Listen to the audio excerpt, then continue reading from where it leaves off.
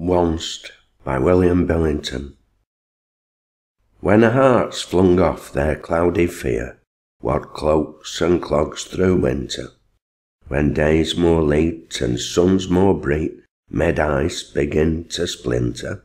where sedges spear round marsh and mere, as there no end or stint were,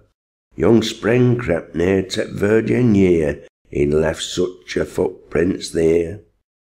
Went to redbreast sung in th' apple tree, and thorns in th' hedge were budding, and morning skies showed ruby dyes, as though they'd spouts of blood in,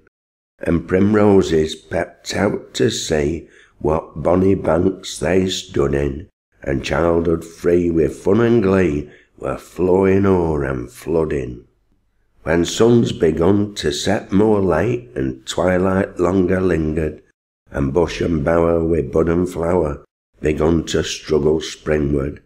with bouts of fire a gowden gate, when heaved bed no thing stirred, but birds would mate and incubate with young uns under wing guard. With every heart 'twere once that time when love lit up his furnace, whose blinding fire keeps blazing higher, to blight or bless, to burn us, with flames as from th' infernal clime that scorch where'er we torn us, or bliss sublime as Eden's prime to ruin or adorn us.